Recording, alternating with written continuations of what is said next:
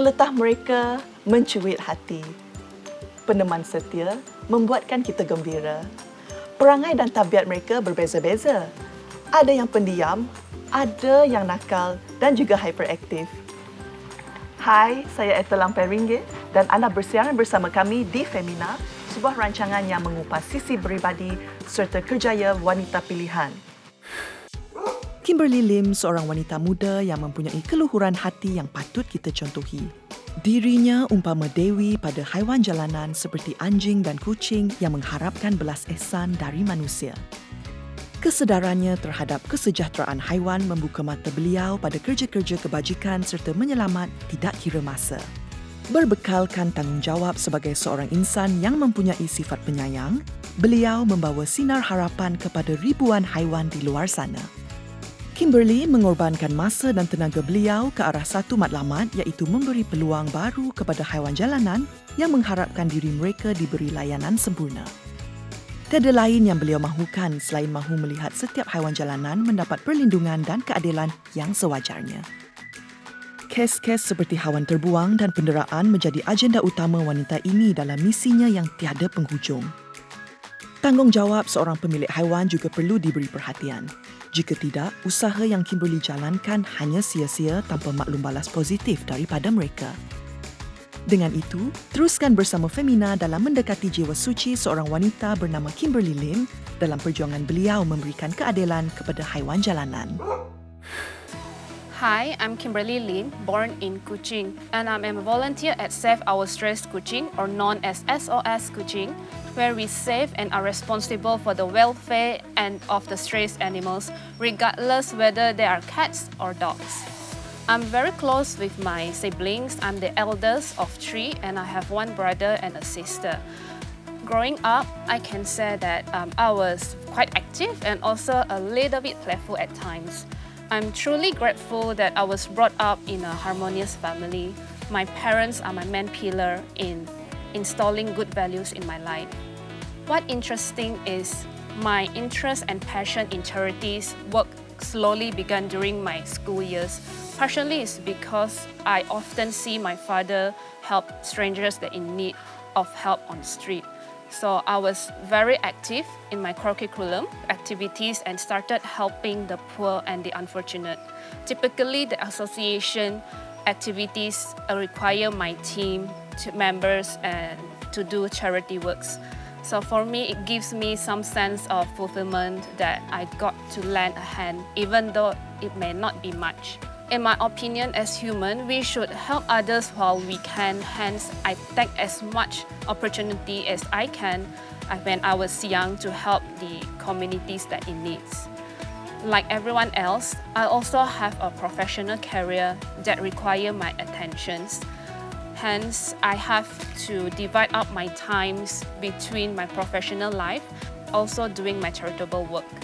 I am very passionate towards animals since I was little. However, due to my allergy condition before, my parents forbid me from adopting pets as advised by the doctor during that time.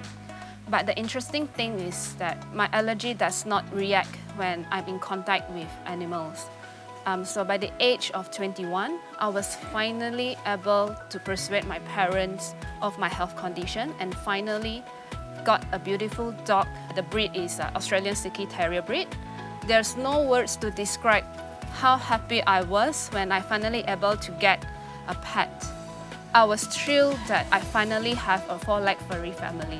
Looking back, my first encounter with stray animals started with a stray dog that I found outside my office. That poor dog looked like it was in great pain and it was hoping for help. However, no one's around seems to care about it, and immediately I carry it out to a safer place. At the same time, I have no idea what I should do after that. So I went to my Facebook and asked for help. A friend of mine suggested that I bring it to the vet and at the same time introduced me to an NGO called Save Our Stressed Kuching. I was immediately intrigued by the association, and after some research, I registered as a volunteer and have been helping them save the strays for 8 years until now. I actually really enjoy working with Kimberly. She's got a heart of gold, like a lot of the people who work here and volunteer with S.O.S, I've always admired her for her strength of character. I've seen photos of her doing rescues in her office clothes in the middle of the day, climbing into drains and pulling dogs out and thinking, this girl is amazing. And so I know that she's also a foster carer for, I don't even know the number, but she has so many disabled animals at her house. Like, she has such a soft spot for helping the animals that really, truly need it. And she does so much fundraising for S.O.S. I admire her. I think she does a wonderful job, and I wish there was more people like her in the world. The majorities of the volunteers in Save Our Strays Kucing are women, working hand in hand in carrying out these tasks. I am thrilled to see women being active in an association like this. Perhaps it is because of women's nature to make us to care pitiful living things. My participation in this association also affects my family. Before this, they were not really aware of strays and animal welfare. But now, they will constantly tell and update me of any of the strays that in need of help. I'm very happy of this positive impact, and it makes my family become more open in defending the strays out there. I was told recently that my great-grandpa was an avid dog lover and will rescue and defend strays back in the 60s. Guess that's already in my gene. As long as I live, I will do the best I can in advocating in animal welfare. They also need our love. Humanity should be inculcated since young. The attitude and behavior of the animals depend on how we treat them. We should bear in mind that there are also creatures who can feel pain, sadness, happiness, and also fear. We need to become empathetic, and this will indirectly change our perspective about life, understanding the struggles and suffering of other creatures. A loving soul should be instilled best with our own effort if possible. Do come forward and join any NGOs available in our country. Bit by bit, it can make us a person with high virtues.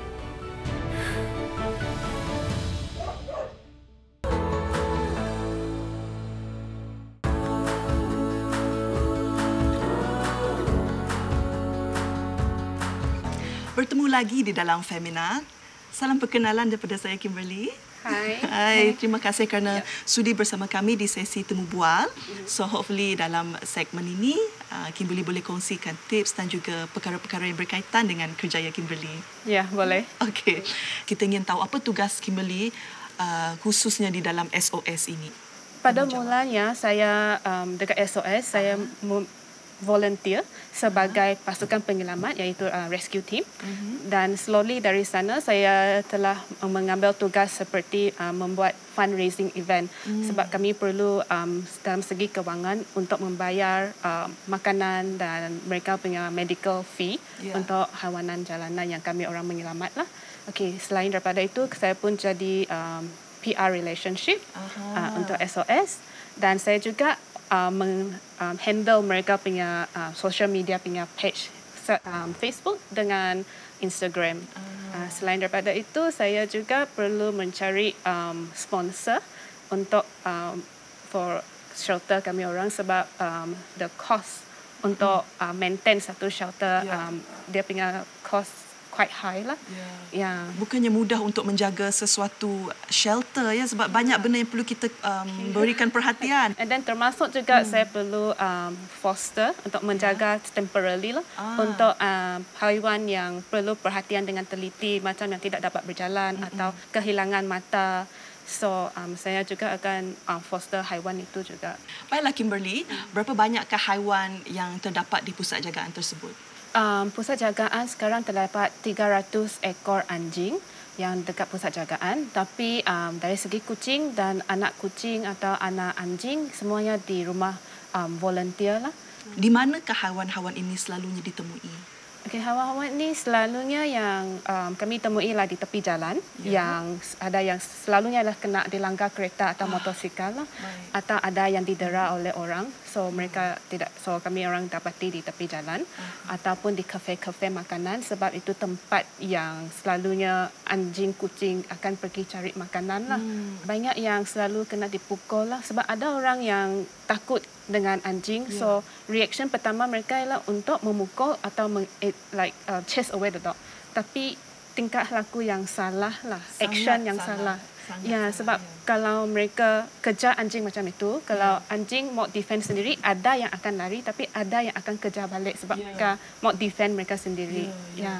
Apakah kes utama ataupun masalah yang sering Kimberly temui dalam pencarian haiwan-haiwan yang terbiar ini? Okey, masalah pertama ialah kes pengabaian dari mereka punya owner. Okey, so amat sedih lah sebab mereka sudah dibela beberapa bulan, mereka diberi kesayangan yang penuh, and then tiba-tiba dibiar saja di tempat tepi jalan, and then mereka terpaksa mencari perlindungan atau terpaksa mencari makanan. So amatlah sedih lah tengok keadaan macam tu. So itulah masalah yang utama yang sering kami orang dapati. And then kebanyakan ialah mereka sudah adult, sudah membesar. So mereka memang tidak dapat defend mereka dekat tepi jalan. So kes ini juga akan menyebabkan orang yang tidak suka haiwan dapat target haiwan macam tu, sebab mereka mau mendekati manusia, sebab mereka mau minta kesayangan itu balik. Tapi area awam kan, so mereka tidak tahu macam mana nak tahu itu owner atau tidak. So mereka akan tengok manusia, mereka pergi saja. So bagi yang tidak suka akan mengejar mereka terus atau memukul mereka saja. Maksudnya haiwan tersebut sudah lama diberikan kasih sayang dan mereka mendahagakan kasih sayang dan meminta daripada sesiapa saja. Ada yang salah satu yang saya pernah tengok ialah itu tuan rumah, mereka sudah mungkin pindah rumah ke tempat lain, tapi anjing itu mereka pun tinggalkan. Yang lagi sangat very hurtful ialah anjing itu dah diikat, so dia tidak dapat keluar mencari makanan atau minuman. So dia diikat dalam rumah untuk 1 minggu tanpa makanan atau minuman. Tergamaknya mereka buat begitu kan? So amat sedih lah, sebab kalau kamu sudah ambil haiwan kan sebagai kamu punya pets, kamu perlu menjaga mereka dan memberi kasih sayang sepenuhnya lah. Bukan semata-mata sebab mereka cute masa mereka kecil, lepas tu besar dan kamu buang. Ataupun kamu tidak pandai menjaga mereka, so kamu biar saja bagi dia keluar dan tidak mau handle mereka lagi. So itu sikit ada selfish sikit lah. Kita tak boleh bayangkan jika kita dibiarkan macam tu. Tiba-tiba dibiarkan macam tu. Pernah tak Kimberly menghadapi haiwan yang ganas atau agresif? Ada. So tapi saya rasa mereka jadi ganas kan, mereka mesti ada punca-puncanya lah. Bukan yang mereka tidak, bukannya mereka ingin menjadi ganas. Bukannya sengaja kan? Bukan sengaja. So, pernah jugalah semasa menyelamatkan mereka akan digigit jugalah. Apakah harapan Kimberly kepada orang rawam terhadap pertubuhan NGO yang khas untuk pembelaan haiwan-haiwan di jalanan? Saya mengharapkan dan orang awam akan mengambil berat tentang animal welfare and also menjadi pet owner yang lebih bertanggungjawab. Selain daripada itu, saya harap orang awam juga akan menolong NGO yang membantu haiwan jalanan juga. And then saya pun harapkan that in future tak ada lagi lah kes-kes pengabaian atau kes-kes dera yang berlaku di negara kita lah. Jadi wajarkah haiwan-haiwan ini mempunyai pusat perlindungan yang kekal? Sebab macam manusia juga kan, kita pun perlu ada perlindungan untuk tidur, makan yang tidak expose kepada bahaya. Saya mengharapkan that kami orang dapat ada pusat jagaan yang kekal lah, sebab sekarang S.O.S kucing yang tempat yang kami ada ialah sementara saja, yang dapat sewa. Sebab pada masa itu kami ada shelter disebabkan oleh kes-kes rabies. So dalam masa yang singkat kami orang terpaksa mencari tempat yang boleh meletak untuk shelter haiwan-haiwan jalanan pada masa itulah.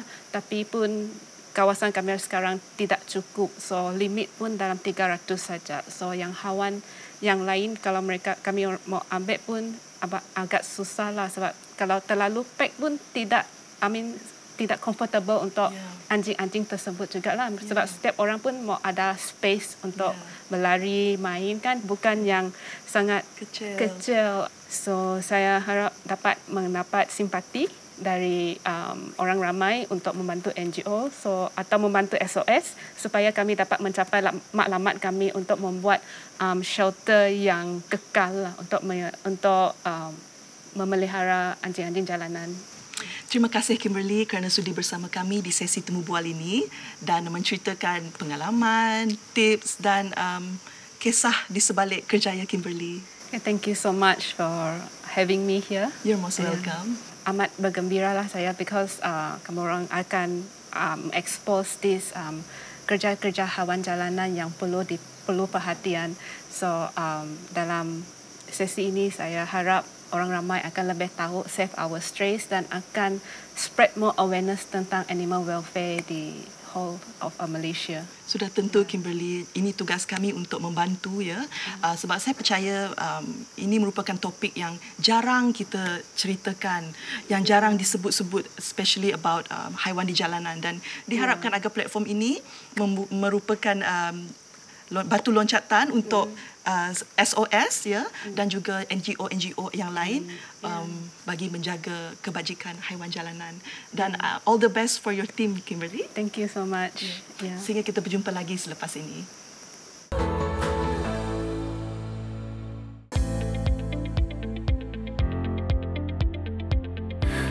Dan kini kita ke segmen yang seterusnya, iaitu bersama Kimberly, cabaran bersama Kimberly. So Kimberly, tell us, what are we going to do today? What is the challenge of today? The challenge for you today will be, first, we're going to prepare food for 300 dogs in our shelter. Okay. And then the second thing is you need to put a medication on one of our injured dogs. All right. And the third thing is the most interesting one for me, which is rescue missions. Oh, that's nice. Okay. All right, so are you excited about it? I'm so very excited. So are you ready for it? I'm so ready. So let's go. Let's go. Yeah. Is it soft enough? Yeah, that's soft enough. So usually cook it for 3 hours to make sure everything is soft. Soft, yeah. Pumpkin, carrots, which is good. So we also will give the shelter dogs once a while. Yes. Yeah. Oh, because it has no bone, so it's easier for them to digest. Yeah. Okay, so this one, you were going to put half on the red one and then half on the steel one. Half meat, half meat. Okay, half meat, half meat. Yeah.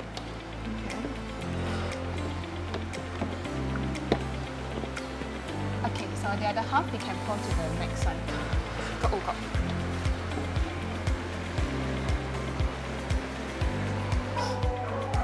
They know it's feeding time. Yes. Like, oh my God, look guys. So they will start barking once they smell it. Yes.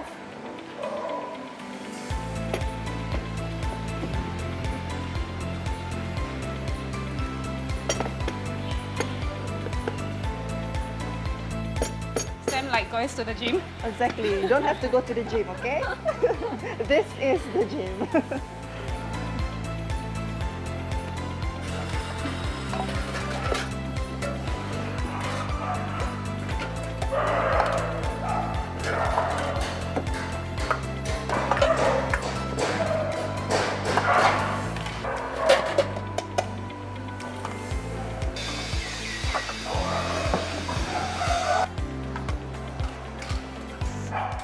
How about this one? Yeah. You can pick Solomon. Put here. Inside the cake. Okay. Solomon, come here. Go Solomon inside. is the big one.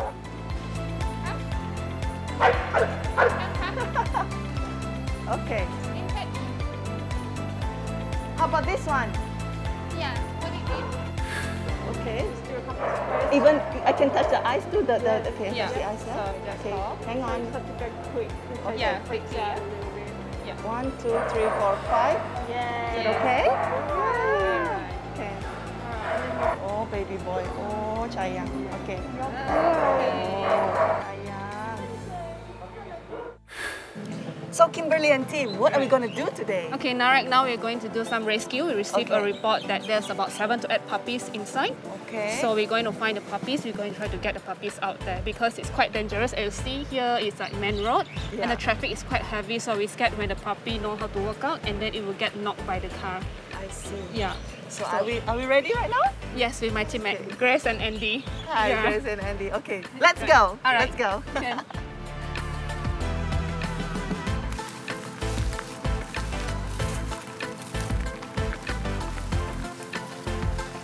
Kita akan masuk ke dalam beluka ni dan kita akan cari anak-anak anjing yang terbiar.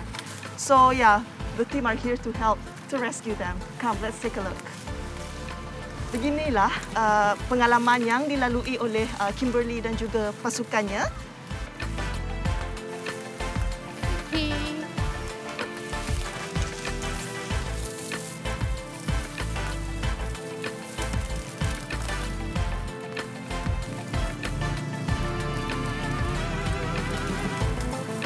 So sometimes, if the mother dogs know the puppy is in danger of human, then they will start to bark and be protective. But we don't know where's the puppy right now. Yeah. Oh, there? They're clapping hands.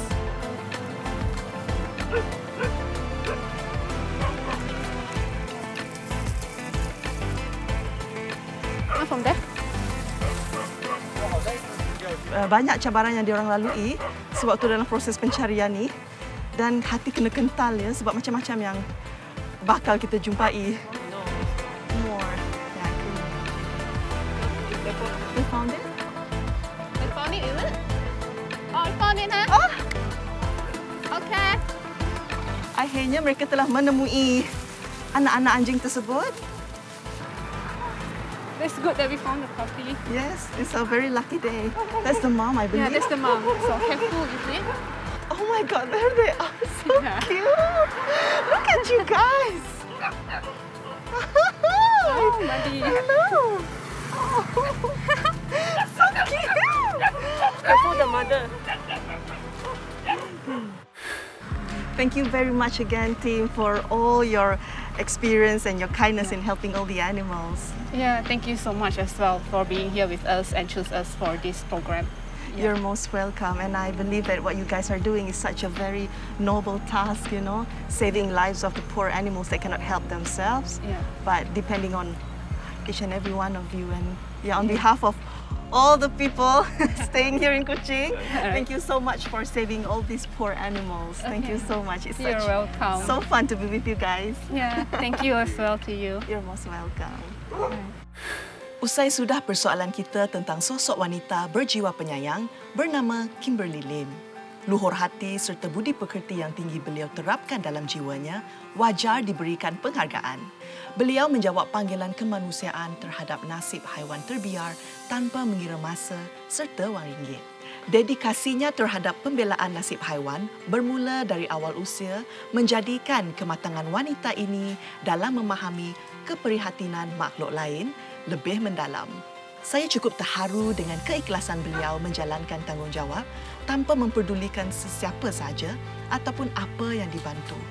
Bagi dirinya, amal bukti itu menjadi benih jiwa yang disemai dari tunas kecil yang kini berakar menjadi sebahagian daripada kehidupan. Kita sebagai masyarakat memerlukan lebih ramai wira seperti Kimberly. Ilmu tentang haiwan juga mengenai tingkah laku mereka perlu diterapkan dalam pendidikan kita. Sifat kasih sayang juga perlu bermula dari rumah atau sekolah di mana kesedaran ini boleh dipraktikkan dengan mendekati pertubuhan yang mampu memberikan lebih maklumat. Undang-undang harus diperketatkan dalam menjamin kesejahteraan haiwan-haiwan tersebut dari kes penderaan serta pengabaian. Itu sahaja buat masa ini. Jaga diri dan sayangilah haiwan tak kira masa.